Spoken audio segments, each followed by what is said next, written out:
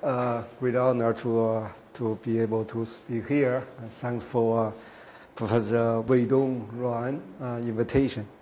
So today I will talk about a subject called collapsing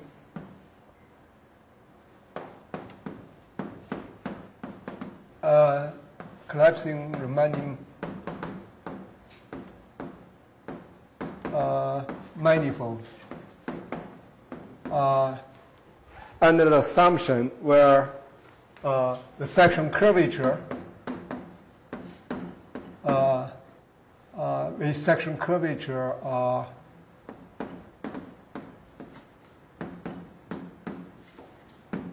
bounded, and curvature bounded. So they don't ask me to give a kind of introductory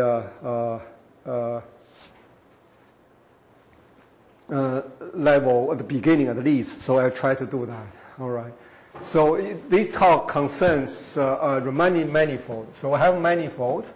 Riemannian means you have metric, right? Riemannian structure, and for the Riemannian metric, one particular measurement we call section curvature of the metric, section curvature, which basically tells you this, right? If you have a manifold, you have a point. Since it's a manifold, this point, you have a tangent space.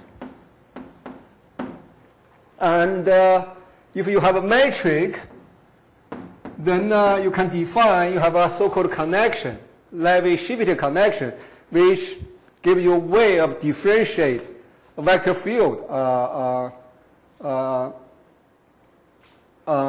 which compatible with the Riemannian metric. Then you can define so-called geodesic, right? If C is a curve, right? Smooth curve on the manifold, C of 0 equal to point P, then you can solve this equation equal to 0. So always exists. This is ODE, so you have a solution would be a geodesic, right? So just quickly reviewed. Geodesic, which is a straight line locally, I mean, infinitesimally straight line, like on the plane, right? Extension, this. So using the existing geodesic, you can define map for each tangent vector on tangent space to a geodesic whose tangent vector is x. You can have this. Then you can define map, we call exponential map from tangent space to the manifold. At least locally, this is the diffeomorphism. Diffeomorphism locally, a small neighborhood. Okay, so the section curvature basically like this. So if you give a two plane, then since it's local diffeomorphic, you can have a small piece, you can have a embedded two-dimensional surface. For the two-dimensional surface, you can define Gaussian curvature. And actually, the section curvature of the two plane is actually Gaussian curvature of the two surfaces. At that point. All right. It basically measures the curveness of manifold. I mean, for instance, like sphere. Like a sphere, right? So the Gaussian curvature here tells you the curveness corresponding to the plane, relative to the plane. Plane has curvature equal to 0, Gaussian curvature. And this unit sphere has curvature equal to 1. It tells you how the manifold curved, right? And this tells you the different metric structure. All right. So in Riemannian geometry, you have metric, you have curvature. So the question is, a core question is this. Core problem is how the information in geometry, like geometry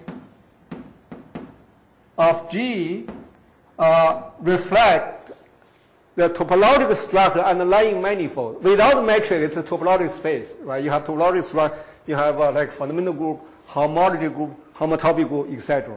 Right? How this information on the topology of the manifold, and vice versa. Once you have topological information, you want to know what kind of geometry it allowed, right? There are some restrictions. For instance, there is a so-called half conjecture. It says S2 plus S2 does not admit a metric of which section curvature positive.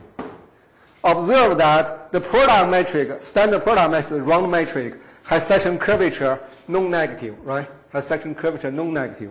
But the conjecture says this does not meet metric positive section curvature. And it's a very simple question. If you have certain topology, you should restrict certain geometry, right? And this question is still open, very old question. So, okay, so how this, this is a basic question in Riemannian geometry, how this question related to the topics here, right?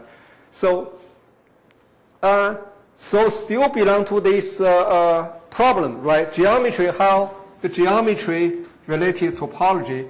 But here, the geometry is such kind. The geometry here, the condition for this geometry is, if I use this denote section curvature as a metric, right? Assume the section curvature is bounded by some constant.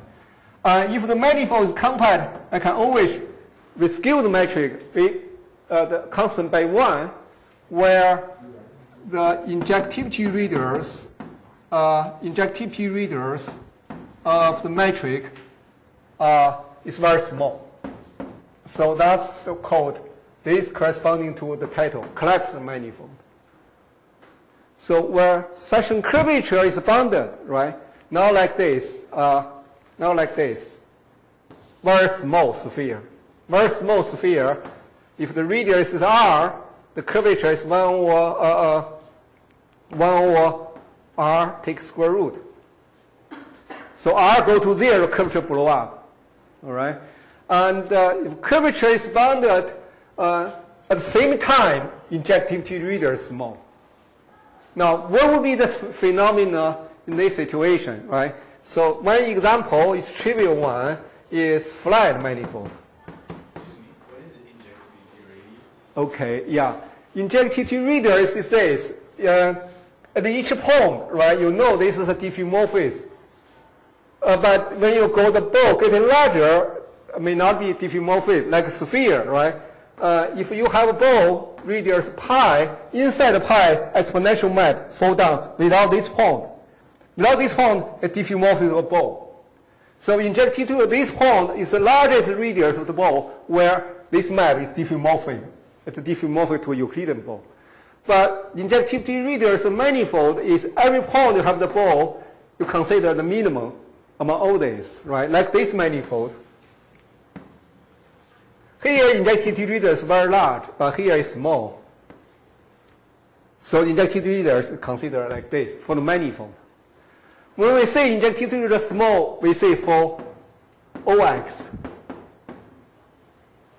Every point small. Not just like this, everywhere small. Now I give you an example. It's called flat manifold. Flat manifold is, let's consider this is compact. We always assume this is compact. Flat manifold is where section curvature, right? Let's call this N, F, flat, stand for. If I assume F is a Riemannian manifold, automatically has metric. Sometimes I directly write down like this. Section curvature is identical to 0. Then, okay, maybe I should write down the metric instead. Flat manifold, you have metric, right? So the flat means the section curvature is identical to 0.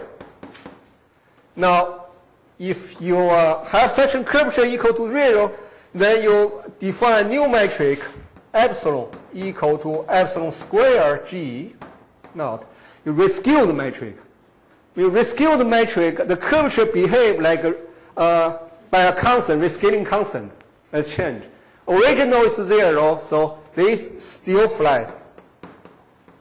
So this condition meet, right? This condition meet. But when you rescale, whatever you have a compact manifold, the diameter D is finite number. It's compact. It's finite number. Diameter means the distance the larger distance any 2 points. Larger distance any 2 points. Since it's compact, it's finite number. If finite number, you rescale the matrix by a small epsilon very small. So you rescale, you get this matrix, right? You get this matrix still flat. This matrix still flat. However, if this getting small, diameter getting small, this condition satisfies every point, right? Since injective readers cannot exceed the diameter, the manifold. So it's everywhere small. Flat, this is the example. And there are other examples, not flat, and also satisfy this condition. We will discuss that later. So what's the question? So if you have such kind of geometry, right, we call collapsing. Why we call collapsing? You see this manifold and this manifold, they just match you by rescaling. This is the G naught flat. This is epsilon G naught, right? It's manifold distinct almost. So we call collapsed. Collapse. I mean, before distinction, right? The question is, once you have this kind of geometry, can you conclude that this manifold is flat? I mean, this manifold is, we know flat manifold, right? By a theorem, so it's called the Bieberbach theorem. This theorem is like this. If manifold flat, you look the universal carving space. Universal carving. This is a universal carving. So this would be simply connected manifold, right? Curvature identical to 0. So by the classification of Cartan, right, you have a flat manifold, I mean local Euclidean flat, right? So it's this one is Rn. Simply connected, it's Rn. This is a result. Then this manifold is a quotient Rn, and Bieberbach theorem says the quotient group, this one is Rn modulo gamma, the free action. This is the Dirac transformation. Gamma is fundamental group. And then the Bieberbach theorem says gamma contains a free abelian group of dimension n, if this is n-dimensional free abelian group, such that the quotient is bounded by some constant depending on n, depending on dimension. If n equal to 2,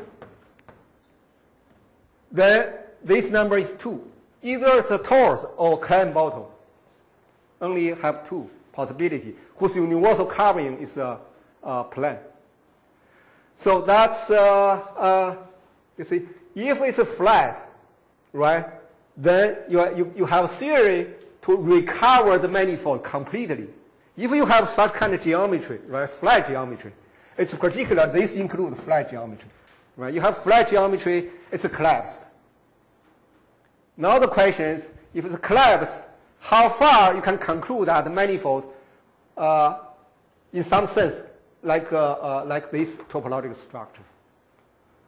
So that's one question. This is the extreme case, right? And flat. So the question is, right? So first effect is, right? If f g naught is flat, flat means section curvature identical to 0, then you can conclude that the manifold, here I use M and now I use F, right?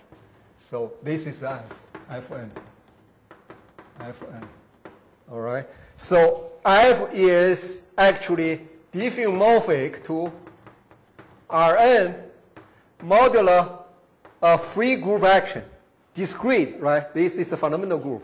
Group action and gamma content free abelian group of dimension n, and the index is bounded by a constant depending on dimension. This is a constant depending on dimension. All right. So basically, you almost determine the diffeomorphic type of the manifold up to a certain finite possibilities. Right. So that's the classical theorem. Now, a question actually you can make the question smaller related to this example is if section curvature, if right G satisfies this condition, right, the curvature is bounded where diameter and the diameter of the metric is very small. Let's see, very small, less than 1. Flat manifold admits such a phenomenon, right? You can have a metric, curvature is 0, diameter go to 0.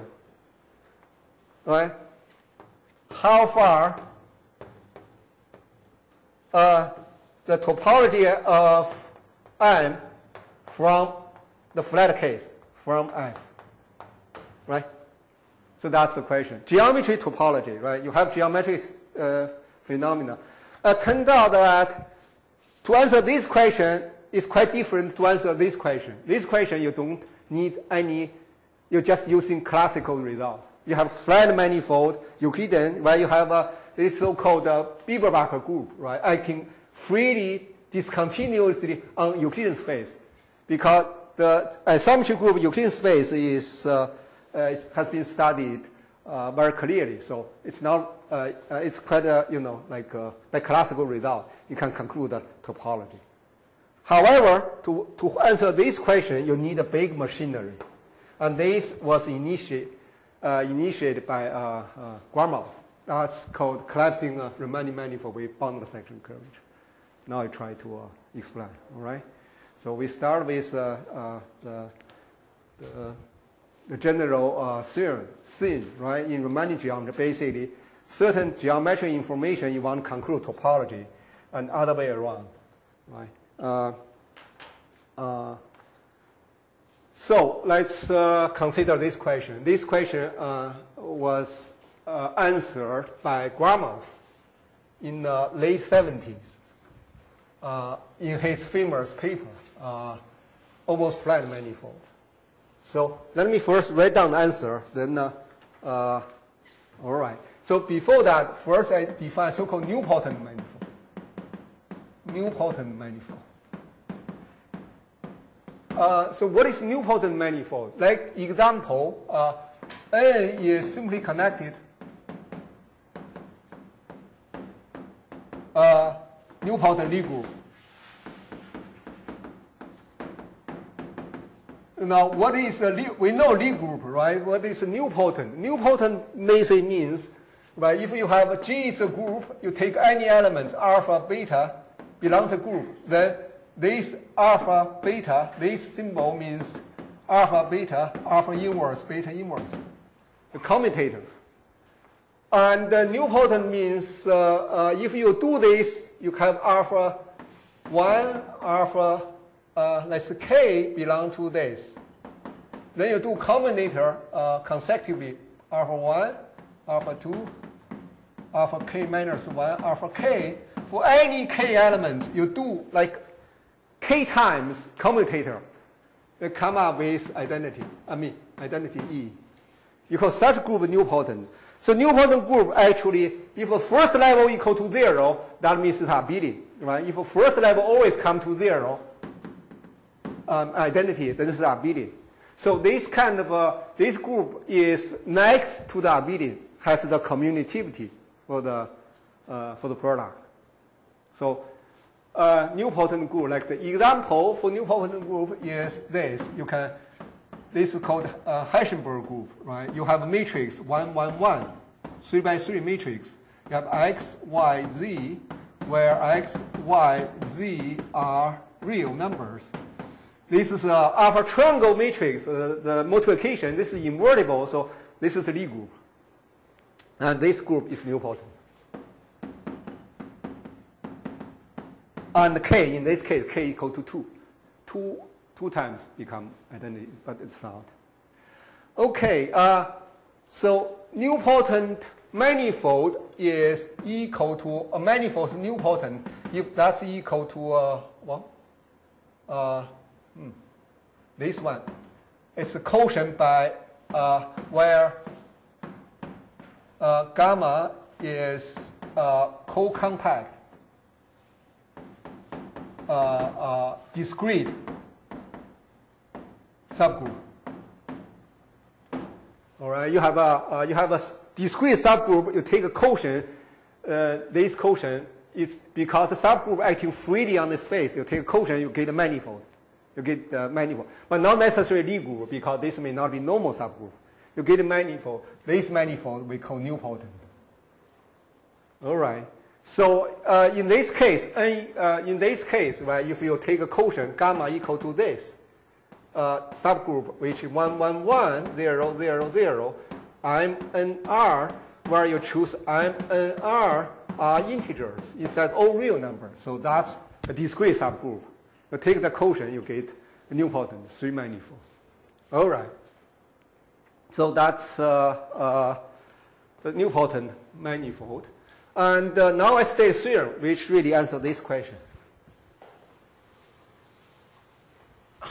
Theorem, this by Misha Gromov. I think it's 78. The theorem says this, right? So Mn is compact manifold. I mean, should I write down metric? I should write down metric. N-dimensional manifold. Assume you have the following condition, right? Actually, the condition can be interpreted in different ways, but let's just stick with this. Assume section curvature G less 1 and diameter G is less than a constant depending on epsilon. So this is existence constant depending on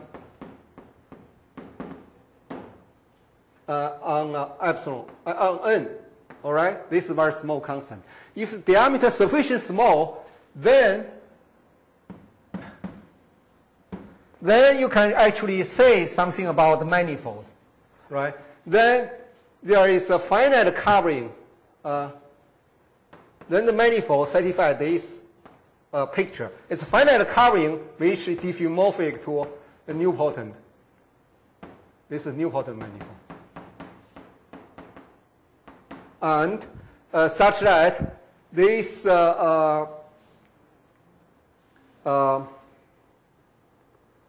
this covering, right? This covering, this is like omega n covering. So omega n is a constant. I mean, this is not omega n. This is covering. It's maybe I write like this, right? The fundamental group.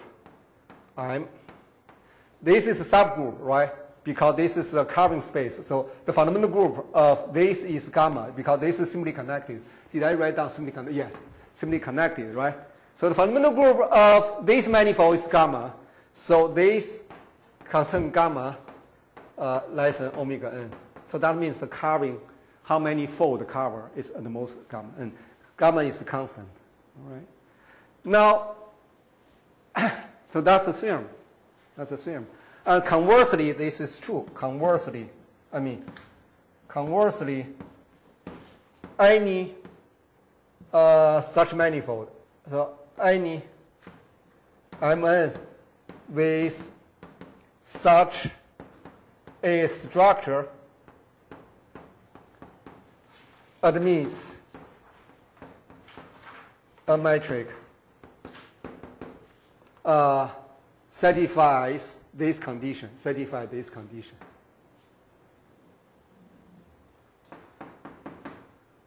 Admits metric satisfying the condition for any epsilon positive.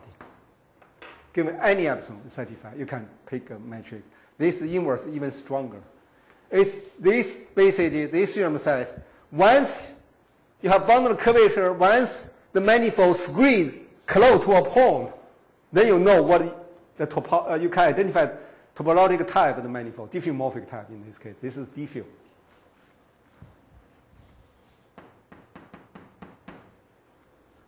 If you read the Bieber-Barker theorem, right, it has a abelian subgroup boundary index. If you take height n equal to Rn modulo Zn, right, then that's a covering Mn, right? In that same way, you stay like this. In Gromov original paper, the condition this is equivalent to say the maximum section curvature times diameter a square is less than epsilon n. And this one, if you rescue the metric by a constant, this one the number cancelled out exactly. Epsilon, well, epsilon, you can make epsilon. The same epsilon. Right, if you make epsilon square, yeah, that's still depend on n. Yeah.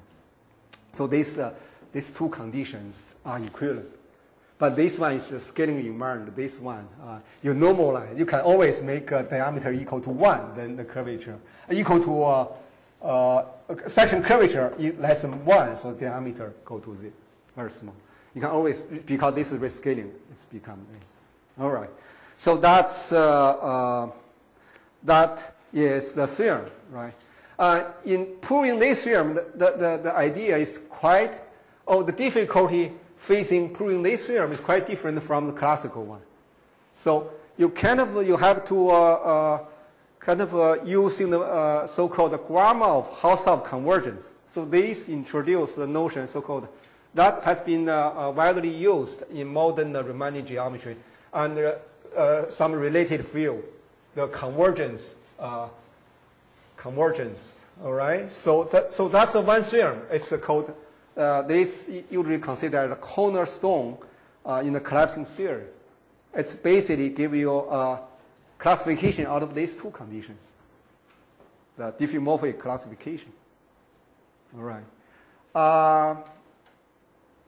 Out of this, then maybe I should state that after this theorem, there are people, Chigger, Gromov, and Fukaya. They studied collapsing in a more general context. So they basically, I have to introduce the convergence before really, before we really say more about this. All right. So, by this theorem, we understand, right, the collapsing phenomena with boundary curvature really related to so-called nilpotent structure, right? Nilpotent structure. But in this theorem, how you get from this condition, you get a nilpotent group, right? That's the pretty subtle point, right? You have a metric, a geometry. If you can perturb the metric, you don't have any symmetry, right? You can slice the perturbed metric, curvature still remain bounded. Right? These injectivity readers still small everywhere. However, you have no symmetry, right? So, out of where you get this symmetry, right? That's the one question you have, right? How you see a Lie group structure out of this geometry? So that's basically from some kind of convergence. Now I'd like to so-called define notion, the notion of so-called Gromov, Hausdorff convergence. Okay, So Guang-Wang-Hausdorff convergence concerns a kind of a space which put all manifold into that actually for all compact matrix space, right? So classical Hausdorff distance. Let me quickly review, right? So X, D be a matrix space. Let's see, matrix space. Then you consider subset X. That's all subset X which is compact. All right. So you consider the collection of all compact subsets. Then the classical Hausdorff distance defined like this, right? If you have two compact subsets, A prime. Now you define a number associated to this. You call distance between two subsets, defined to be infimum of O epsilon, such that this denotes the neighborhood of one set contain another and vice versa. A neighborhood A prime contain A. So here is a big space X, here is A, here is A prime. What is the distance, right, of the two sides? It's called Hausdorff distance. You take a neighborhood of that. It contains the smallest neighborhood contains A prime. You take the smallest neighborhood of that contains A. Then you take infimum. All right. So this measures the globally closeness of the two subsets, and easy to check that if the Hausdorff distance here the compact plays role, if equal to 0, then A has to be equal to A prime. And also easy to check the triangle inequality. So the conclusion is this space of this with respect to this is a matrix space. Not only is a matrix space, and it's a complete matrix space. Completeness requires a little bit of argument. So that basically allows you to consider, so once you have matrix space, you have consider convergence, right? You have a convergence. You have Cauchy sequence and so forth. And so that was known in geometry long time ago. In late 70s, and basically Gromov tried to prove this theorem. He invented the notion, the convergence. Actually, not this one. Actually, related to this one is called prove algebraic problem, right?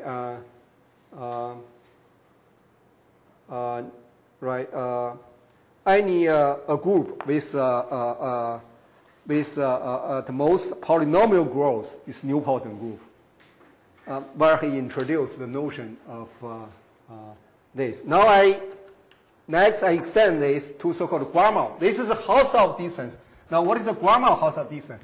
Basically, Gromov, he consider, right, this require all the matrix space has to be sitting inside one big matrix space.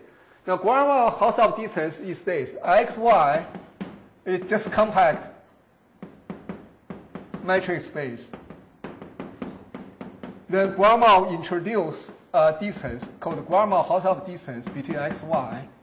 It's consider all the infimum of epsilon such that, all this d Hausdorff distance z, I will explain z later, xy, you consider the Hausdorff distance.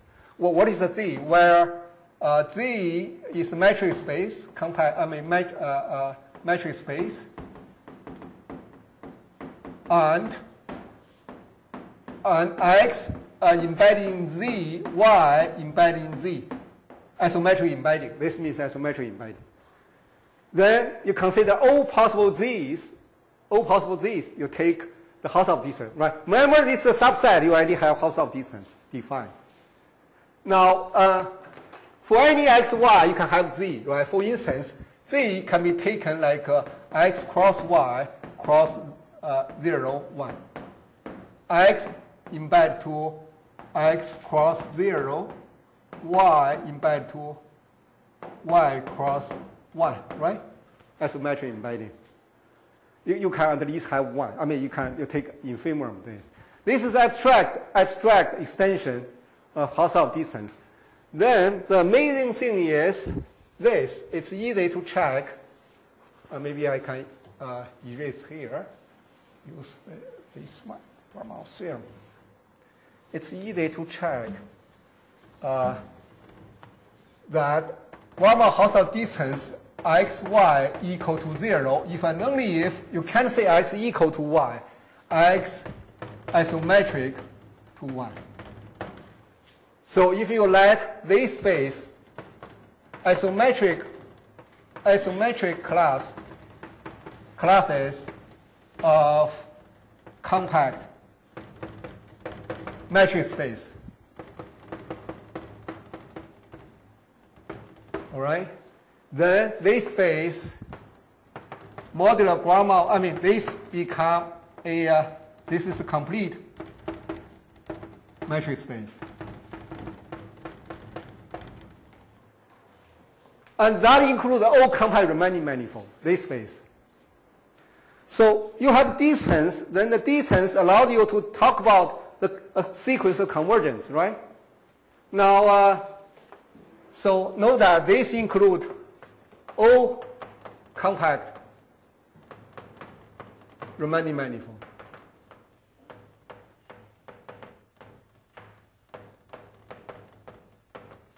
Now, what's the meaning if you have a sequence, Cauchy sequence, Riemannian manifold in this is converged, right? What would be the limit? And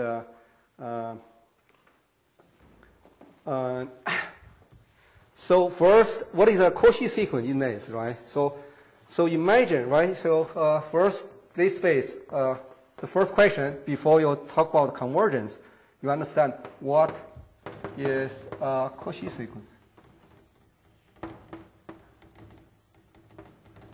Cauchy sequence, right? So the Cauchy sequence, obviously you can, so if you have sequence in this is Cauchy, you immediately conclude that this space globally getting closer, right? So immediately you conclude that first, the diameter of xi has to be uniformly less than a constant, right? You can't have diameter one large, one small, right? They are actually close. It's not possible.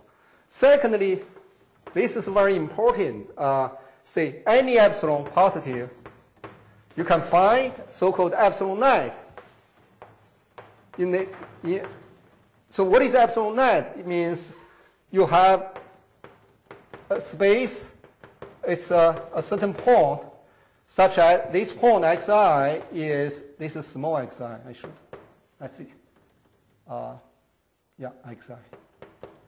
Xi in x, such as the distance xi, xj is bigger than epsilon I is not equal to j, and the whole space is covered by the ball radius epsilon at xi.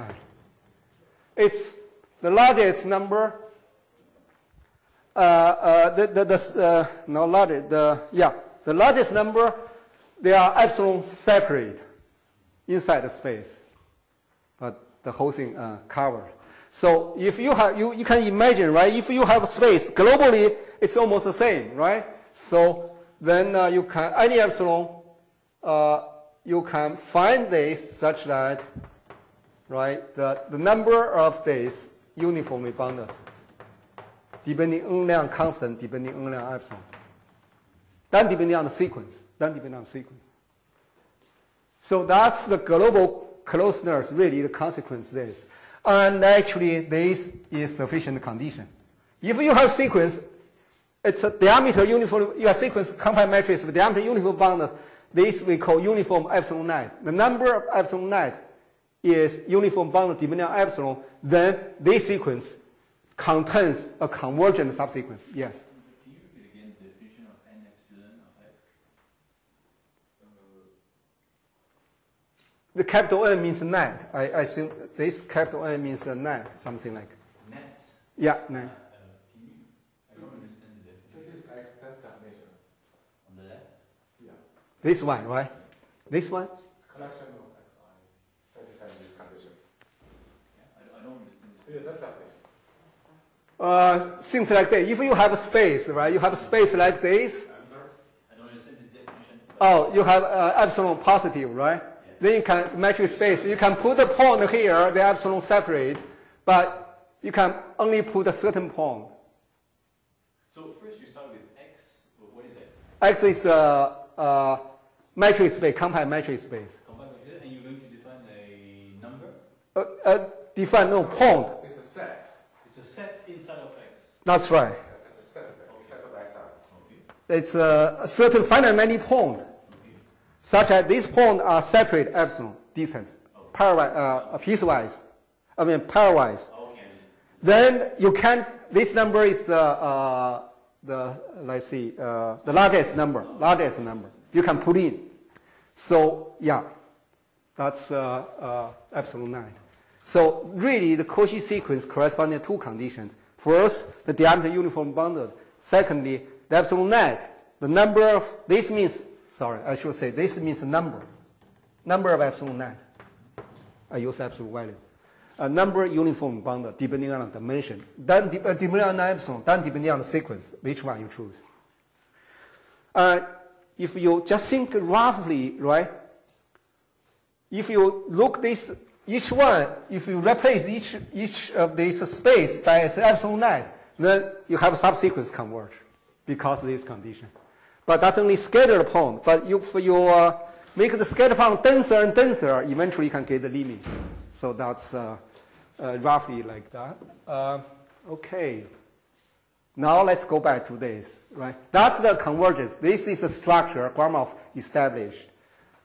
This gives you a platform, right? You can, first, you want to transfer the Cauchy sequence condition to manifold condition.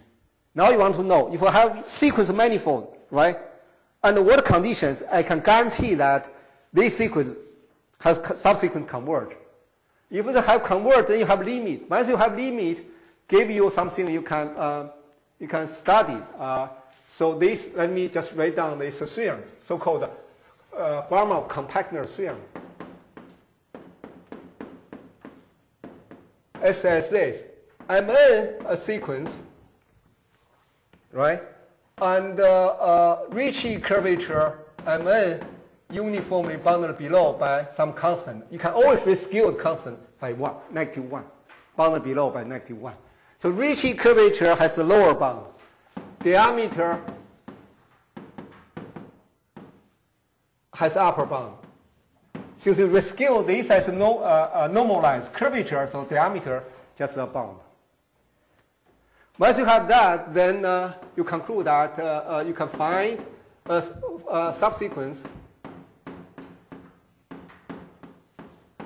and NIK which must converge in Gromov-Hausdorff distance, right? This is in this space is complete, right? So then must converge to some space. This is a compact metric space.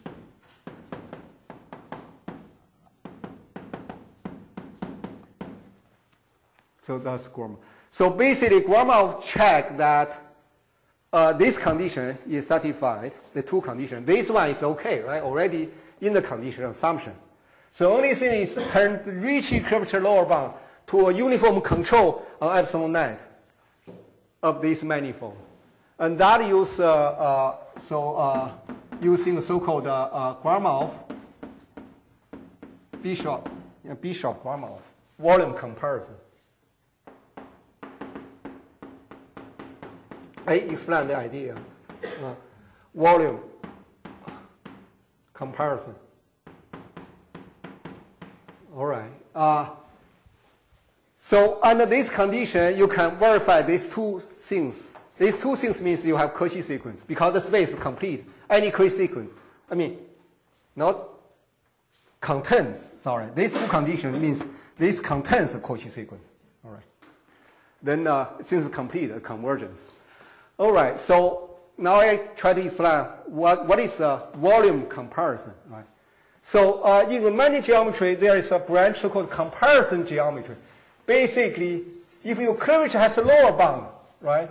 So so there is a so-called comparison geometry. So the idea is, if you have a manifold MG such that the section curvature has a lower bound, right? Actually bound by K, any number, positive, negative, 0. You can put a constant K. Then you look this space form K. This is simply connected a constant curvature equal to K, all right? Then the geometry, comparison geometry really says this, right? So if this is M, you take a geodesic triangle. You take geodesic triangle. And actually, on the space form 2 dimensions, if you have geodesic triangle, you can actually make a triangle with a equal side. You can make that. You can actually compare this with this. So if a curvature has a lower bound, this angle, let's see, alpha 1, this is alpha 2, corresponding alpha 3. So alpha I bigger equal to alpha I, if I call this alpha 1 corresponding alpha 2, alpha 3, tilde. The curvature larger, the angle larger, right? If the side is the same, the side is the same. Right, just compare to this, right?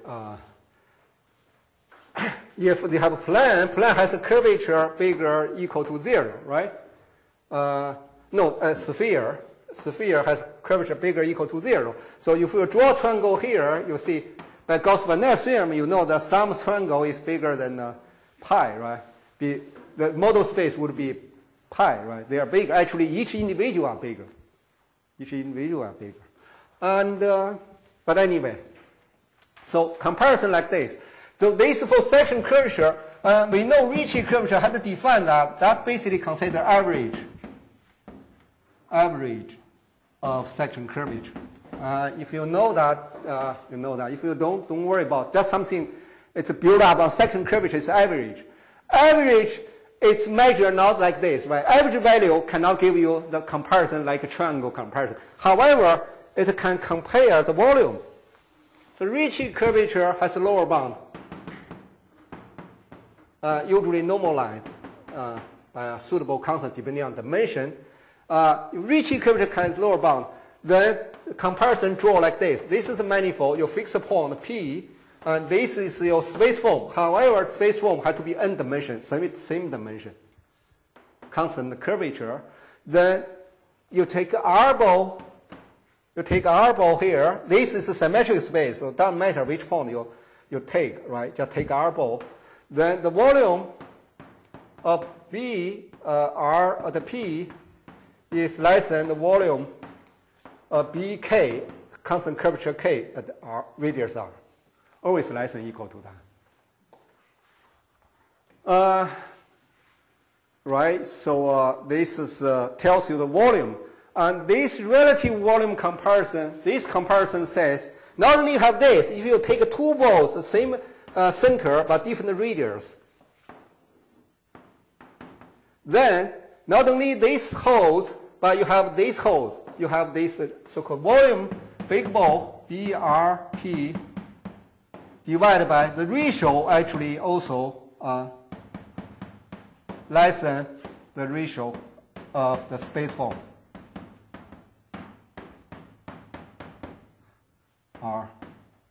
K. The ratio also the same. And this actually easily to conclude that once you have curvature lower bound, once you give epsilon, this number is what? Is exactly this number. Exactly this number. You can have upper bound, uniform bound for any Ricci bound below, diameter bound above. Diameter bound above, you can always turn this to the diameter. So this doesn't depend on R, and this depends on epsilon if you choose this ball epsilon. And this number actually controls the number of epsilon net in the manifold. Control this. So you have uniform bound depending on epsilon. Okay, so that's basically the idea. Prove this theorem. You basically prove this criteria. All right. So now once you have this very rough, now I think I can only explain how the group structure coming in, right? Gromov theorem. It's like this. Okay, all right. Now I try to explain this, how the group structure coming in, all right? So you look at the Riemannian manifold. I mean, this Riemannian manifold, even I write that like this, right? This is like a section curvature and diameter is very small, right? Very small. So this picture is not red. Diameter very small, but for the visual reason, we just write that. So you know you fix a point, you have a TP, and you have exponential map.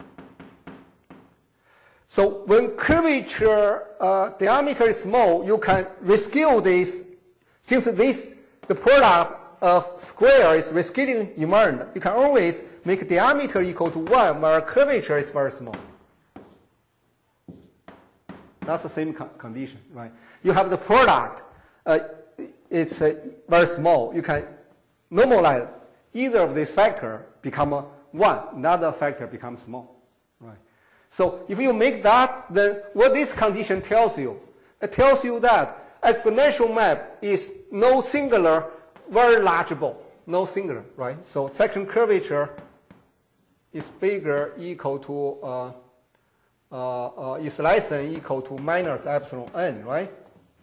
I mean, this is epsilon, I see, very small epsilon. Less than minus, less than epsilon, right? So that means that conjugated, if your curvature has upper bound, the conjugated region has lower bound.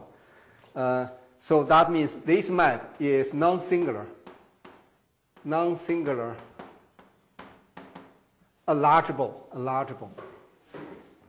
Non-singular, okay. Non-singular means this is the carving map, right?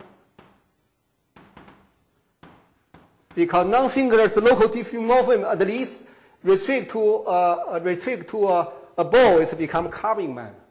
But this radius is 1, so this is very large. So you can imagine it's carving map. However, now what is fundamental group? So since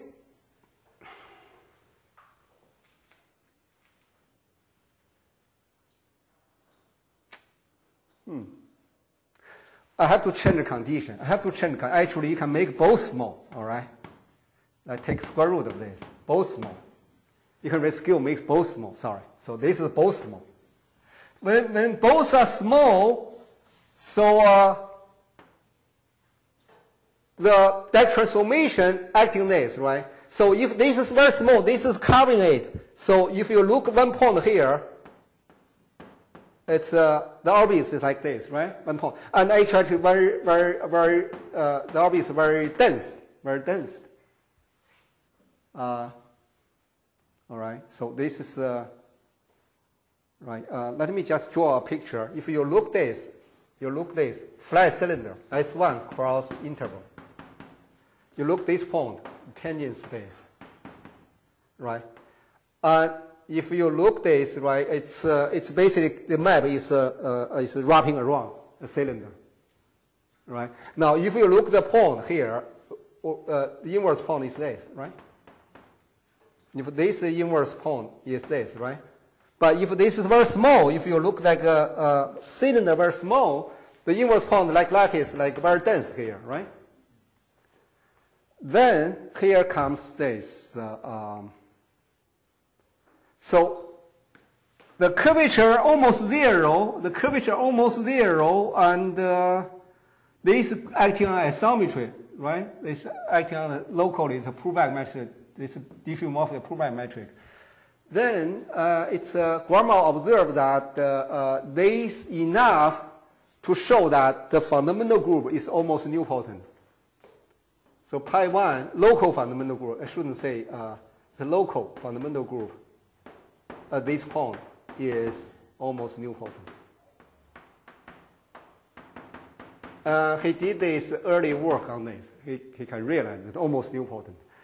And then when the when you have this very small, you can consider sequence converge.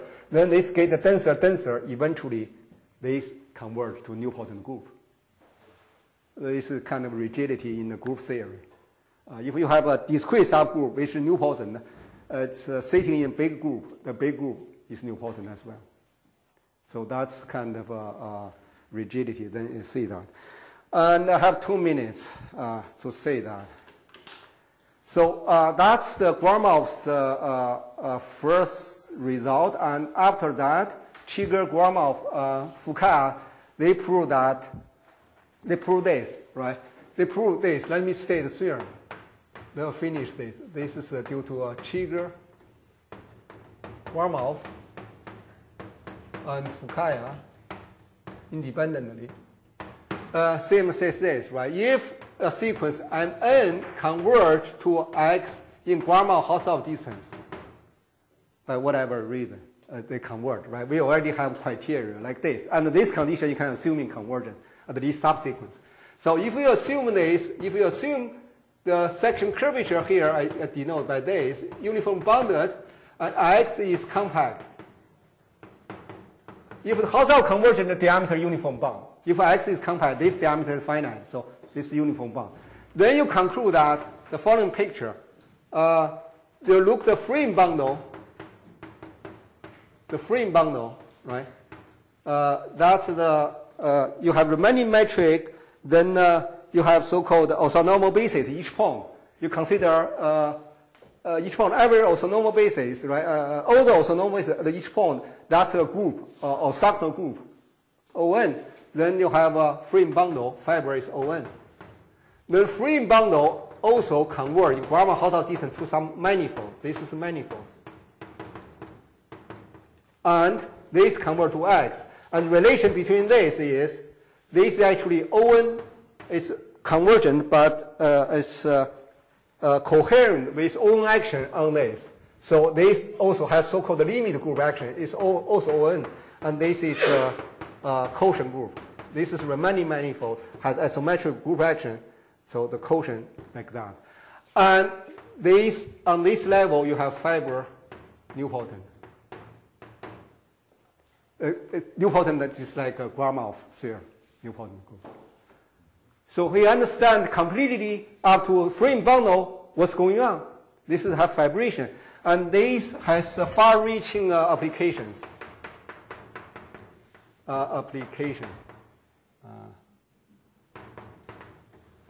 Maybe just name one, since let me name one, finish this. Which one I would like to? Okay, I'd like to name this one. This is my result. I think it's 96. The theorem says this, right? We know that this theorem in Riemannian geometry, this is a classical theorem, right? I'm compact.